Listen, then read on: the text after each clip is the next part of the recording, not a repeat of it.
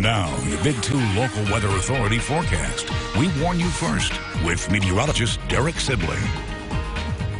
Well, good morning, everybody. Thanks for joining us on this Monday morning. Brand new start here to the work week. Here's a live look outside for you. Outside at Big Spring on top of the beautiful historic Hotel Settles.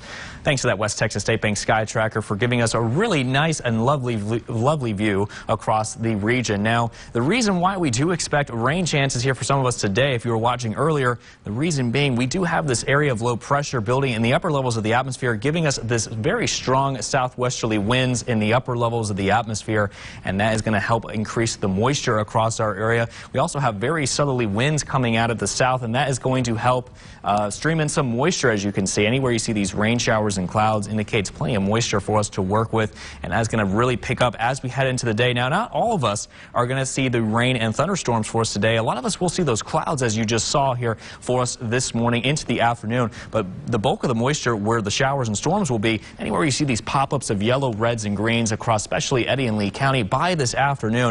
And more is expected to develop as we head into tonight, where you see this line of this very strong shield of showers and storms just pushing its way from southwest to northeast, and we'll probably expect another round of that to occur as we head into early tomorrow morning. But the basin still looking rather cloudy. It's going to be interesting to see if the basin will be able to pick up any of these showers or storms, but I'm thinking the majority should remain off to the west here for us today and tonight. But either way, most of us are still dealing with other weather conditions, and I'll get to that here in just a second. But the Storm Prediction Center has outlined this green area here, which indicates a marginal risk of severe weather. We're talking isolated strong to severe thunderstorms, hail, damaging winds, and flooding, all a major concern here. But really, it's really going to be the flooding that's going to be the most concern with these showers and storms today.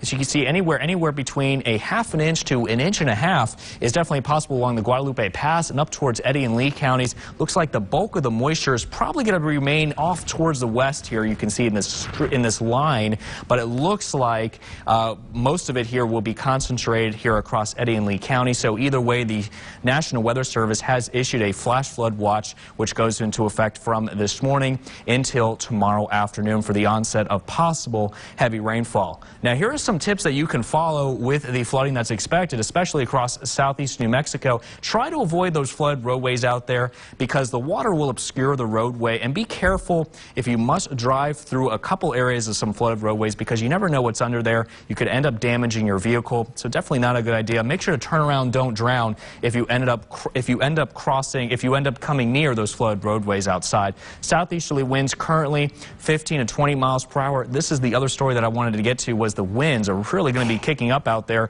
this afternoon. As you can see across the basin especially, we could see wind speeds gusting up to around 25 to 30 miles per hour outside, but these are really the sustained wind speed values.